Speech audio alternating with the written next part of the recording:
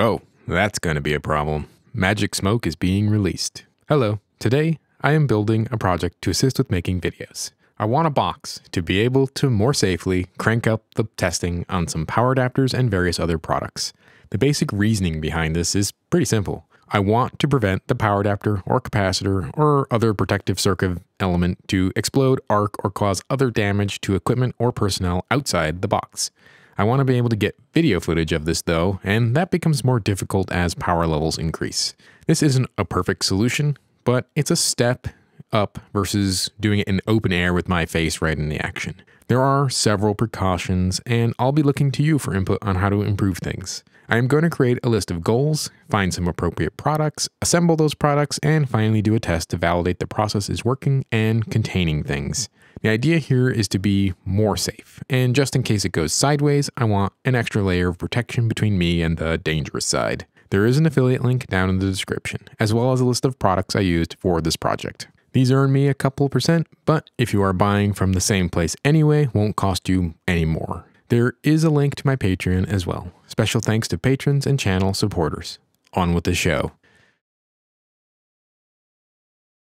Okay, what are the goals today? Well, 1, we need to find an enclosure. 2, we need to find some lights. There are some specific requirements for videography that I will get into. And I need to find a suitable dimmer or adjustment system. And this also has some specific requirements. We need to find a power supply, because something needs to make it go. I need to put it all together and make sure it works. And this is going to be it for the first round of design. And I'm sure some future modifications will be required. All right, first up, find a box. The box needs to have a see-through cover. The box needs to be big enough for some experiments. The box should be rugged enough for small objects to explode and collect the debris without breaking. An electrical enclosure is probably a good choice. The one I wanted was from Bud Industries, and it is probably a good choice. It's a big box. Probably a little too big, but it's moderately priced and it's available from a lot of places, so I'm in. Of course, I didn't do that. I went on eBay and got a used one and ended up with a DSE enclosure. So made in Korea instead. It was too cheap to pass up. America's too expensive. Okay, next up is finding some lights. Finding some lights that meet some basic criteria. This is a whole process on its own. There are heaps and heaps of cheap LEDs on the market. There are good cheap LEDs, but the big things that matter are the CRI needs to be very good. That is the color rendering index. This makes sure that colors look vibrant and correct. The light strip needs to be color temperature adjustable. This is important to be able to match it to the camera settings, the white balance, and the other lights in the, I'm going to call this a studio, but it's more like a cave mixed with a labyrinth.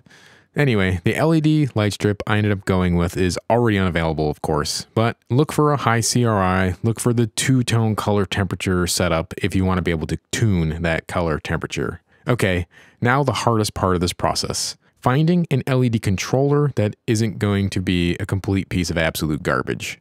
It can be something simple, and it has to do one very important thing. For video work, it absolutely cannot flicker on camera. You are just gambling when you buy one of these. I searched for a while, I watched a lot of YouTube videos, and I never found anything that matched what I was looking for, so finally I just decided to pick one. I ended up getting this one, and in tiny small print it says it doesn't flicker and it does the multicolor temperature I'm looking for. We'll check that out later on. Okay, last, and as viewers of this channel know, certainly our priority is the power supply. Okay, so I just picked a power supply. Again, this was an insanely complicated task. I just wanted 2 things, but you know what information you can't find anywhere about power supplies? 2 things. Do they have a safety listing, and do they have power factor correction? Well, almost none of them have the latter for the cheapies, but I did find one that at least has a safety listing, so I went with that. Open frame, there are options, but I want an enclosed model with a barrel plug for easy disconnection. Of course, I plugged it in and checked it out a little.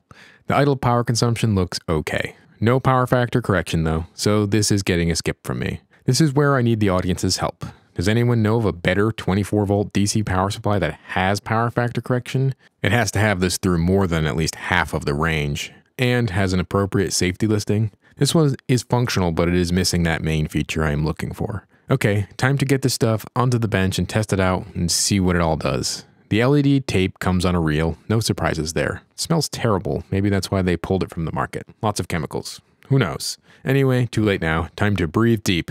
Good thing once the tape is on, I can close the lid. They do give some instructions for this, like take it off the reel before you turn it on. I've got stories of that. I melted a hole in my desk once. Whoops. I'm going to need a couple pieces of wire and an adapter too.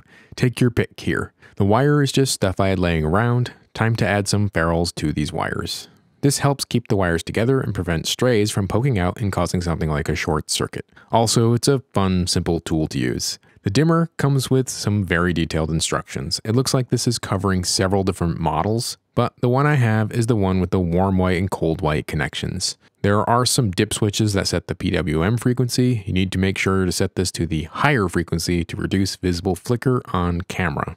The fact is this is still flickering. It's just that it can't see it. The wires are too big to fit in the dimmer. Ugh, really? Who designs these things? It's supposed to be able to do 10 amps and a 16 gauge wire is too big? Not a surprise that this stuff catches on fire and breaks all the time. Well, time to crush the ferrule to make it fit. Ah, much better. Slides right in now, with force. You know, this whole project I haven't cut myself once.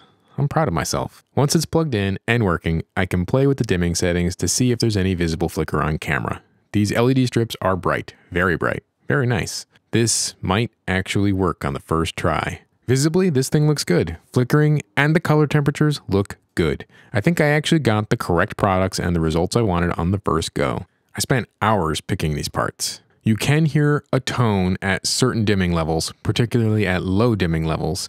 I need quite a bit of light in any moderate to high intensity settings. I don't hear anything, but just an FYI, if you want to use this in your house at low light levels, you are going to hear it. Next, I need to prep the box. I did this off camera, but the dimmer is installed on the outside of the box right at the edge. Random hardware I had laying around made it attach. The LED tape is going to be run around the outside perimeter of the box interior. This will all be used at various heights just to spread the light out inside the box. I am hoping with the phosphor coating on these LEDs being pretty thick, the light will mostly be diffused. Also, with the light source being all around, hopefully it will spread out nicely. I also expect there to be some internal reflection off of the see-through window, and that will also help illuminate the object being filmed. I cut the strip into 2 sections, so in the future, if I want to change the number of strips in the box, I have that option. Okay, it's all assembled. It's time to turn this thing on and see how it looks. Okay, yeah, this is pretty good. The adjustable light works.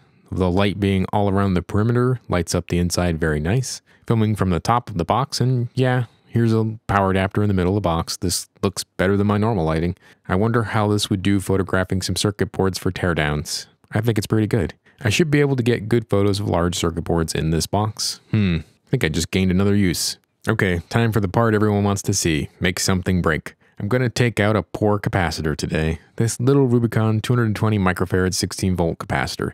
Time to find out how it's going to fail. Is it going to pop or is it going to smoke? And which one is cooler? Well, it looks like this one is going to release the magic smoke. I like it though. The video is nice and clear and a very safe failure at least. In terms of the project, exactly what I'm looking for video and photo use. Some other components I want to check out are MOVs, which are metal oxide varistors. These are protection devices often found in power strips and things which essentially short out transient events.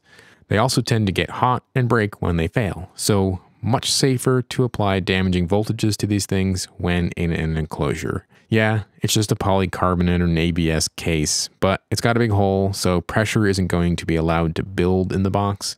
Both DSE and Bud have a safety rating for fire, dust, and wind, so maybe those are good things. Yeah, there's a correct way to do this, but oh wow, is it expensive, and it doesn't have any lights. Well, that's about it. It's a big box with some LED lights that have high CRI, color rendering index, and a non-flickering, well, minimally flickering, dimmer. The lights are distributed all around the perimeter of the box, providing a very nice lighting for getting good quality video and maybe some improvements to photos for the teardown bits. I could see this being useful for a lot of things. The see-through window provides some much needed protection for the test equipment, cameras, and me. The importance is in that order too. Protect the meters. The plastic cover does distort the image a tiny amount, but I think this is a very worthwhile trade-off. Another important thing is I can build a safety lockout switch to prevent the high voltage apparatus from being accessible while the cover is open. So the part I need some help with is finding a better 24-volt DC power supply that has power factor correction and a safety listing, and a barrel plug. This is difficult to find. Also, if it costs $400, that's too much. I don't need medical isolation. If only someone had a database of these things. Yeah, no safety listed or PFC ones I've fallen into. Thanks for watching. Let me know if this project build is useful and what kind of tests you'd like to see in the future. Goodbye.